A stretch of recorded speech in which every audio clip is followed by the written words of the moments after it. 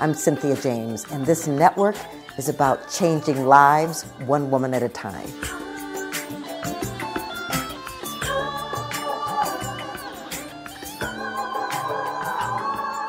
Hello, and welcome to Women Awakening. I'm your host, Cynthia James, and I get the honor of introducing you to fabulous women, women who are change makers, women who are taking their life in their hands, activating their courage, and stepping out to make a difference on this planet. What I want you to know is that they're way showers. You know, they're examples of what's possible when we all step into our power and claim our brilliance and our excellence and our joy. So we do these every week. You meet another fabulous woman. We're on iHeart, we're on Spreaker, we're on Spotify, we're on Amazon, we're on video on YouTube. Come back every week, meet another woman, and learn from them because they're all imparting great wisdom. You can also go to cynthiajames.net. That's where I have a lot of stuff and gifts in my newsletter. Be happy to support you. So let me introduce my guest today. Her name is Celeste Houston, AKA Coach C. She's a podcaster. She's an entrepreneur and a trailblazer. And she's a woman of many accomplishments. In 2014, she became a certified and full-time life coach. She also has an online shop selling quality handbags, accessories, and t-shirts. It's called YSJ Bags and Accessories. And she will be launching her upcoming book in the next 90 days. What I want to tell you is that she has a heart of service. She currently serves as the board of Kiwanis of Greater South Cobb. She served as a president for 2 years and in the capacity of a life coach, transition trainer at Sweetwater Mission. And she previously coached at Forever Free Outreach in Marietta, Georgia. What I want you to know is that she says that her services include counseling for drug addiction, career development, leadership development, relationship challenges, family disputes, conflict resolution, and spiritual guidance, because she also serves as an associate pastor at Mosaic Mapleton in Georgia. And she leads a weekly prayer meeting. So, Celeste, welcome. Thank you. Thank you. Thank you. I am so happy to be on here, Cynthia. Thank you for the invite. I want to welcome those who were online that will listen to this podcast. I pray that you receive something because I come to impart, to encourage, to inspire, to ignite. That's what I say. That's my mission, is to educate. Right. And when you talk about a woman of hope, you're looking at hope. I was a teenage mom. I had my first child at the age of 14. By the time I graduated from high school at 17, I had 2 children, pregnant with my 3rd child. So when you talk about hope, you were looking at hope. Your situation, whatever you're going through, is not hopeless. There is hope. But guess what it takes? Hard work and perseverance. Absolutely. So, I usually ask about, how do people grow up? And you just kind of gave us a glimpse. So I want to say, to be pregnant at 14 and to have 3 children while you're in your teens, did you have support? Did you have guidance, or were you kind of on your own? Well, you know what? I had my mom. My mom was there. My mother was a divorcee, because that's the question most people ask. How could you be pregnant at that age? Who was there? My mother, she was there, but she worked 3 jobs. She was divorced. So she did what she could. So I don't blame that on her. I blame that on the decisions that I made. But in looking back, I believe that everything has a purpose in life. I believe everything happens on purpose for a purpose, and because we're created with a purpose. Right. And so with that, yeah, those decisions that I made, because, being alone, feeling empty, just wanting to be loved. My dad wasn't around. He had his own issues. But my mom, she supported me.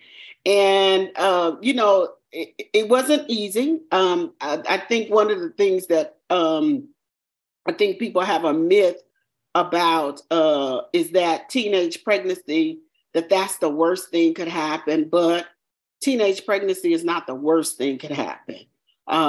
It could be a hindrance, but it's not the worst thing. I was listening to Sarah J. Roberts, and she talked about being pregnant at such a young age. And her daddy was the bishop of this mega church, and how she felt alone, and she had a conversation, she and her mom, and her mom cried. She said, "I didn't know you felt that way. What could I have done?"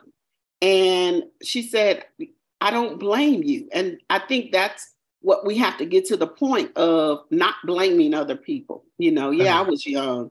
So. Yeah, but you know what's interesting about that is, like, human beings are survivors. We find a way to survive mental, emotional, spiritual, physical issues, right? Mm-hmm. And so if your mom is working 3 jobs to keep a roof over your head and take care of you, and you have no father there, then you are going to find a way to feel connected, feel whatever, that then can end up in a pregnancy.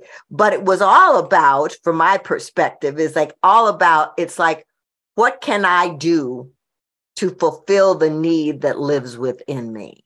Yeah. Yeah. And that's what it's all about, like you said, fulfilling that need. And it didn't click until after that 3rd child, though. And the need was the children. They felt that was the need of feeling loved, of feeling wanted. And that's crazy to think that way, but that's what happened for me, because from that point, I knew I had a mission in life. Right. And my mission in life was not to be the statistic, not to be the teenage mom who never graduated or went to college or anything like that. So that was my mission in life, was to show my children, despite the adversity, despite the decisions or whatever, they were wanted, and you could do anything that you put your mind to. Yes. Well, I love that. So talk to me, because you've made this decision now. You're going to take care of these children. Mm-hmm. So what steps did you start taking to start fulfilling your mission? Well, once, like I said, I graduated at the age of 17. So what I wound up doing is I wound up going to college. I went to a junior college to further my education. And while I was going to school, I took a job. So I worked, this is crazy. I worked at midnight. So my mother had my children from midnight. And when I got off of work, I went to school for a couple of hours a day to get my associate's degree. Mm-hmm. So those are the steps to be financially stable, is going to get my education and working a job. Yes. And so that was what I did. Okay. Well, tenacity personified, for sure. So talk to me about, what made you want to become, well, first of all, how long have you been a pastor? I have been a pastor. Well, I've been in ministry for, I guess 20 years. I've been in ministry for 20 years. What made me, I was bestowed the pastoral. I am in my church, I'm one of the associates pastors there. I have been in ministry for 20 years. And so, that's what happened. So clearly, your relationship with God, was feeding your soul while you're taking care of the kids and working and getting educated. Right. Yeah. Mm-hmm. And so what made you want to become a life coach? To be honest, I always wanted to be a social worker. Yes, I always wanted to be a social worker. So when I started going to school and I told my dad, I said, I would like to be a social worker. And he said, why would you want to be a social worker? They don't make any money. They don't make money. So why would you want to be a social worker or a teacher? So I was like, okay, well, maybe he's right. But I always had a need to help people. I always wanted to help the person that needed help, And I worked in a job in procurement. I held several positions in directorship of procurement. I worked at long-term care, acute care, and even a nursing home in directorship. So I procured all the medical supplies and equipment. I was overstaffed, over 20 people. And at 55 years old, they told me I had been at the company for 17 years, and they decided to restructure the department, and my position was restructured. So therefore, I did not have a job. So I searched. I was going to go relocate to a different part of town, and you know what? It just hit me, Cynthia. I want to do what I want to do. Yeah. I don't have any children. I don't have any children at home. I'm an empty nester. I want to help people. I want to do something that I feel good about.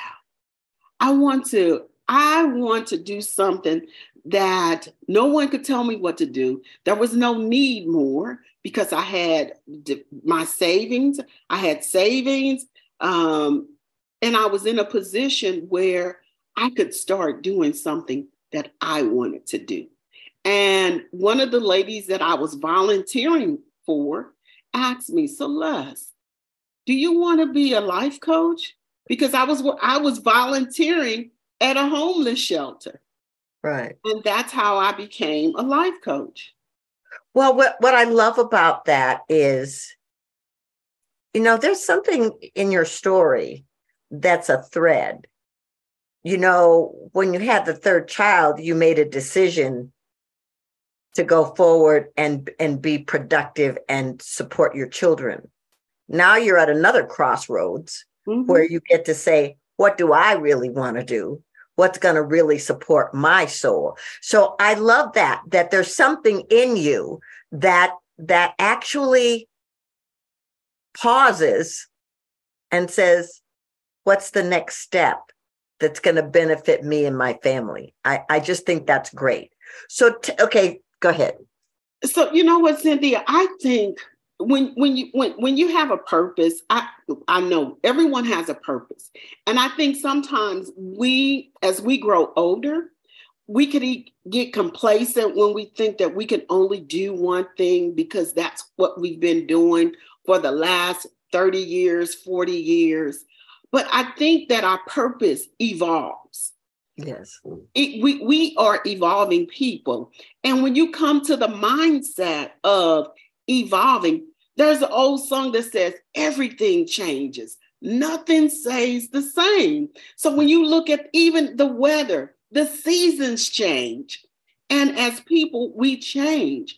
And in order to be a change agent, you have to want to change. That's right. And that's what I've always wanted to do. I don't have need more. What is it that you want to do, Celeste? What makes your soul ignite? What are you passionate about? And so, that's one of the things that I see that sometimes we get so caught up in. I've never done that before, but that's okay. Trailblazers, when you are a trailblazer and a trendsetter, guess what? You're the first one. You're the pattern setter. Go ahead and do it. Even if you fail, do it. Well, some of the greatest athletes, actors, teachers, philosophers have all said the same thing. Everybody falls. The thing is, do you get up? And what do you do when you get up? Yes. You know? So, all right. So I have a couple of questions. The first is, tell me about YSJ Bags and Accessories. And why did that come to life? That came to life. That's one of those things that when I had that downtime, I'm a woman who loves handbags. I love purses. So one day I was sitting at home and I was looking at all of these designer bags. And now I'm no longer buying designer bags because, I got to be a little bit frugal now, And I was like, I know I'm not the only woman that loves handbags. So I started looking at bags online, looking at the bags that my friends carried, something unique. And you know what? I said, I'm going to start I'm going to dip my toe in this and see how it works for me. So I started having these pop-up shops and selling bags online. And I'm a native from St. Louis, so I went back and I did a little ministry, but I had my vendors set up there, had some vendors set up. And, I really like to see women who love a good bag, a quality bag. It's a quality bag, inexpensive, but it just gives me joy, Now I give bags away. Every time I turn around, I'm giving a bag away. Yeah. But that's what it was. And YSJ is Y'all See Jesus. That's what it stands for. Well, that's great. So can you tell me, you got a book coming out. What's this book about? My book is called Living Purposefully, Not Perfect. And so I use the analogy that when you take a picture, you take about 15 shots before you get the perfect picture. Right. And in life, that's what we think life is all about, is having these different shots to make it perfect. Life is not perfect, but it's purposeful. Yes. And that's what that's my message. Living a life that matters. That means living purposefully. Well, yeah. And what's great about this is your whole life experience has given you a lot of wisdom, choices, and some that are supportive and some that aren't, and moving forward beyond the circumstances. All of that stuff is a part of your purpose being fulfilled. Because if you hadn't gone through all those things as a younger person, you wouldn't have the wisdom today to be able to coach people or write a book saying, it doesn't have to be perfect, as long as you clear that you are being guided and supported throughout this whole entire process. Yes. And so that's my message, is living a life that's purposeful, And when we find that out, because, sometimes people over 50 really don't know what their purpose is. They don't know why they were created. Why am I here? I think most women at some point thought I was only here to be a mother, a wife. And to be honest, Cynthia, when I was in high school, that was the only thing that I could see myself being, was a mother, a wife, having a house, coming to the point of having to belong to someone, because I didn't know if I was good enough on my own or if I could make it on my own. In my mind, the white picket fence, the husband coming home and, me taking care of the house, the children. That's all I could see. And this is so funny. On my 60th birthday, I had to laugh at myself. And I told the Lord, I said, Lord, you gave me more than I expected, more than I even dreamed for myself. That is so beautiful. That is so, but you know what? Here's the thing. If you are awake and aware, you see that there are miracles occurring all the time, yes, guiding you all the time. Yes, yes, yes. And you said the key word, if you are awake. Yes. So many times people are sleepwalking because of the trauma. Yes, being a teenage mom, it was traumatic. There was trauma. But I thank God that there were people along the way. My mother was there. People, when I was in school, my principal, he would say, Miss Houston, I know it's hard for you, but you can make it. Right. It was people. And I think that along the way, there are people in our lives. It's like running a marathon. Somebody's standing on the sideline giving you water. Someone is telling you, hey, you could make it. Come on, they're cheering you on. But you have to be awoke. You have to be awoke to see it. If not, you won't see it. You'll be sleepwalking. Right. Well, what I love about that, I call those people you just described earth angels. They're the ones who are like, how about you go over here instead of go over there? How about you do that? Right. All right. So Celeste, tell us, how do we find you? How do we find your work? I'm on all social platforms. You could find me on Instagram at MSY Houston. You can find me Celica Coaching Ministry on Facebook.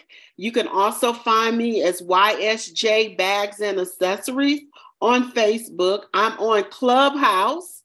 So I do Clubhouse every other week. A couple of coaches and we get on Clubhouse and we go through the scriptures. We talk about trending topics with a scriptural thread. So we do that on Clubhouse, and it's called Strength in Christ.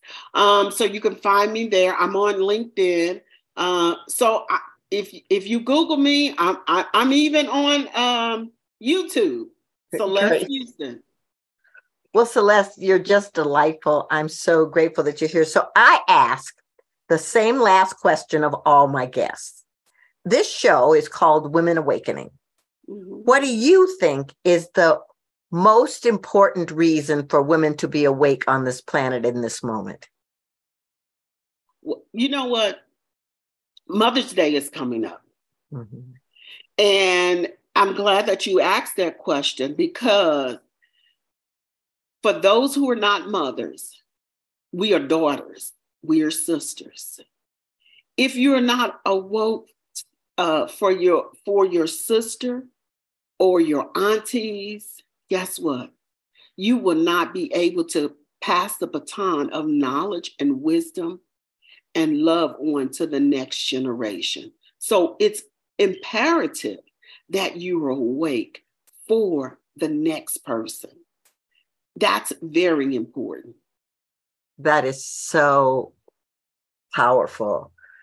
Well, Celeste, I am so grateful that you've been here, that you brought your wisdom, and I just want to applaud your tenacity. I keep using that word because it's the word that keeps popping in, that your willingness to keep moving beyond circumstances so that you make a difference on this planet. It's quite an honor to know you.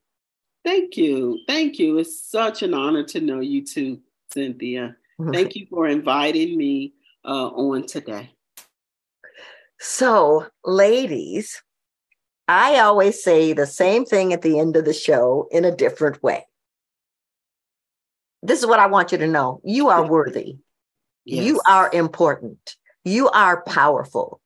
You are so loved that the universe, God, spirit, Jesus, whatever you choose to call it, breathe its life into you to come onto this planet to bring joy, to bring peace, to be in service, to remind people of how beautiful and powerful they are. Do not take for granted this life that you have been given, because you're here for a reason. I'm so grateful to have been with you. I love being with you every week, and I will see you soon.